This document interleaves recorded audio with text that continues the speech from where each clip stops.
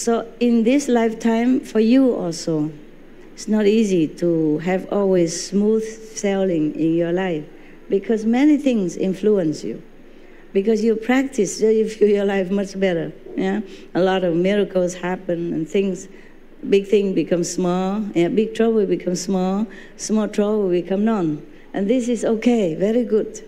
Yeah. But trouble don't always come from your karma. Well, in a way it does, because maybe the karma leads you to eat that thing that day, and normally you wouldn't have this trouble, but because you eat that, it's a catalyst to make trouble for your life. Understand now? For that moment. Yeah. So sometimes your wife, your kids behave so erratically, some unusual things. You just wait, meditate, give them blessing. Yeah. Share your merit. Then when that hour, when that minute, that hours pass by, you will be okay. He will be back to usual self. Even between parents and children, between husband and wives, you don't always have good selling, not just because of her character or your personality.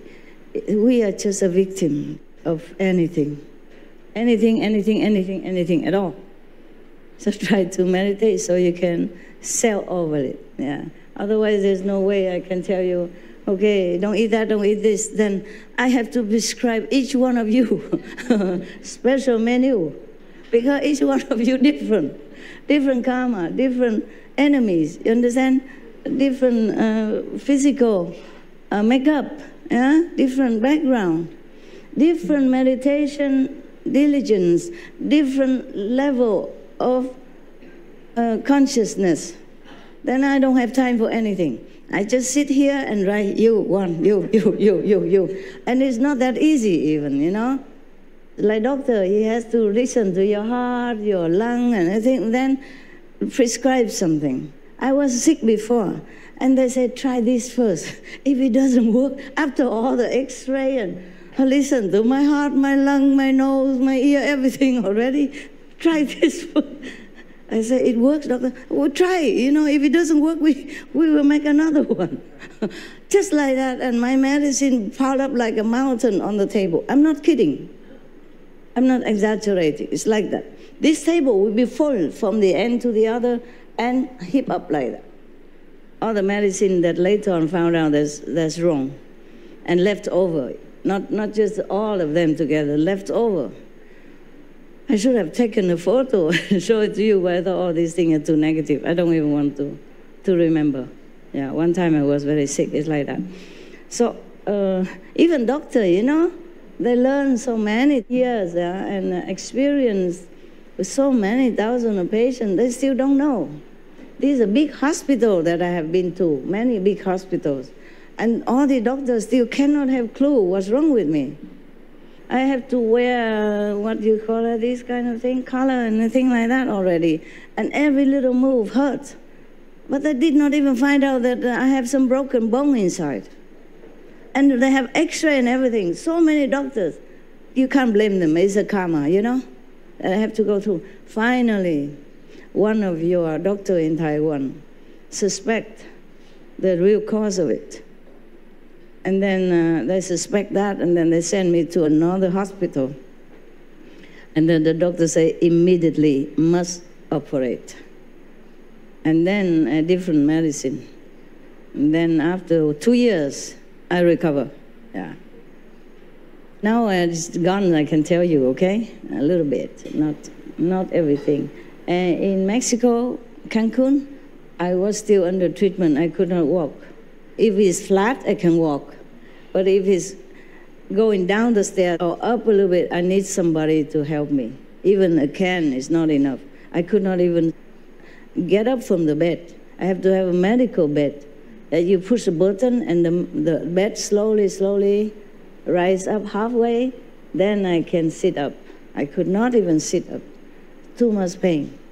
20 doctors could not find the problem until the end, when I almost kaput already. Luckily, they found it on time. They just a little bit more time, then either I be half paralyzed or dead. Yeah, So even doctor want to prescribe something to you, even 10, 20 experienced doctor, they are not bad doctor. It's just the karma cover it. Truly, because I take x-ray also. If the doctor, the last doctor can see it, then the previous doctor should have been able to see it, but no, they didn't. And then they sent me from one machine to another, one room to another. Anyway, finally it's okay, yeah. Otherwise, that year I should have been gone already. Yeah, I still live a little longer.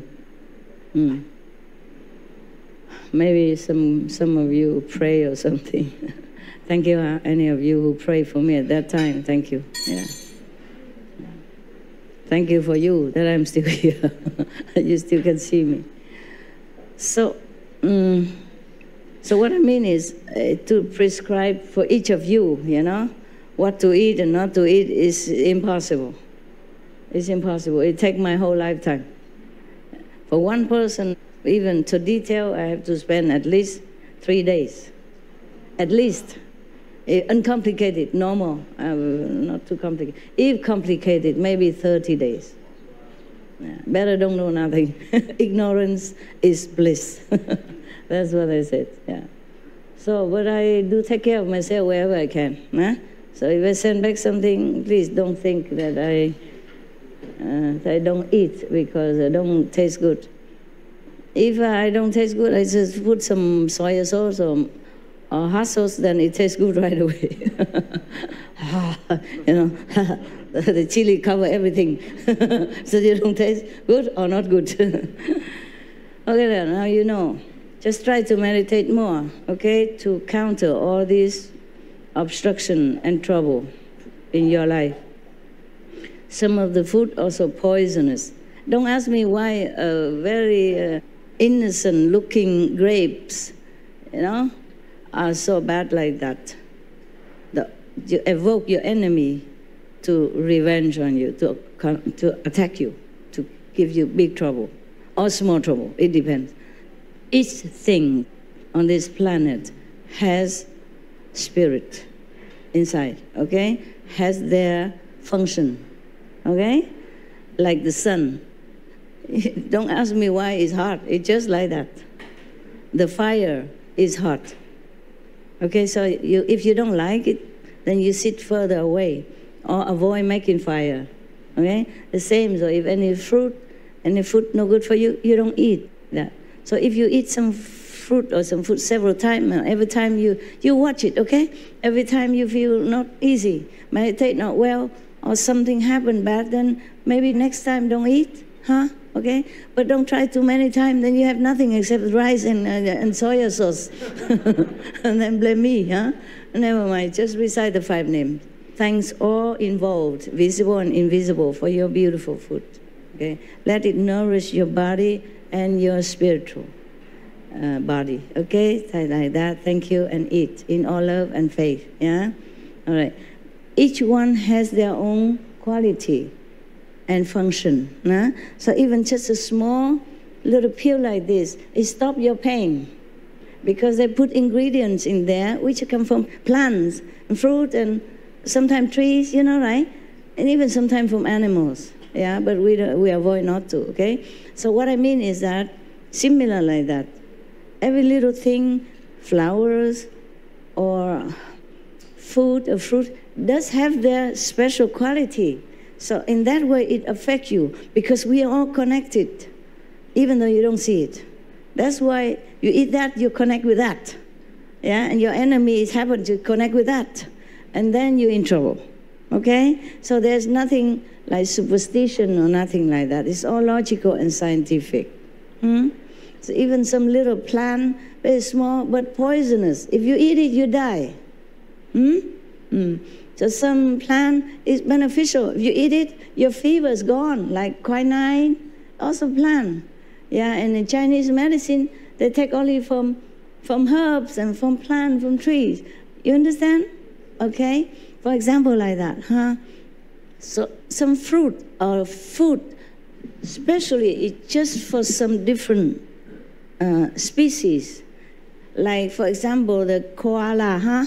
the very cute, cuddling Australian little climbing black and white animal is very docile and sweet in the daytime, but nighttime don't try to go too near, okay? Yeah, daytime they're inactive, right? Nighttime they're aggressive, okay? But that's not to talk about that. Huh?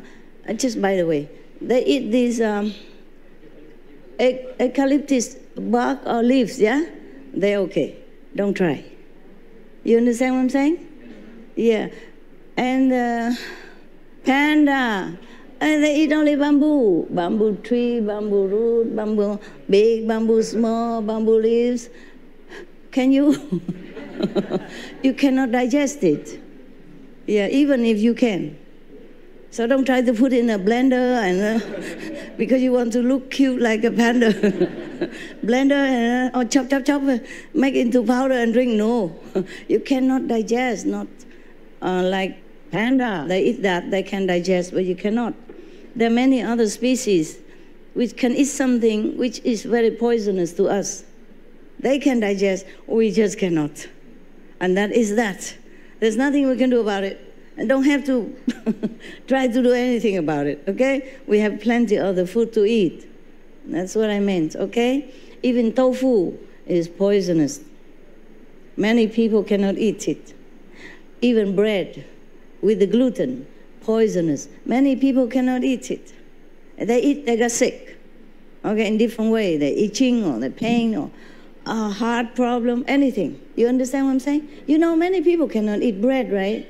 With gluten, right? You know that. That's a fact you should know. If you don't know, you look in the internet. What I mean is that, okay? It's not like you should know, but if you want to verify what I'm saying is true or not, that's the way I explain it to you. Some fruit are not suitable for humans and not suitable for some humans or some animals. Like we love chocolate, right? All of us. I mean, most of us like it. But you cannot give it to your dog. It will poison him, make him sick. Yeah, for example. Or avocado cannot give to dog, even though it's very nutritious and full of protein and vitamin and phosphorus, whatever. But you cannot give to dog. Apple also, apple seed cannot. Yeah? You see what I'm saying? So furthermore, many fruit, many vegetables also unsuitable for many humans. For me also. It's true like that. Many people are allergic to many things, including meat or vegetable or fruit, yeah? Gluten or tofu. Some people cannot eat tofu. It's truly like that.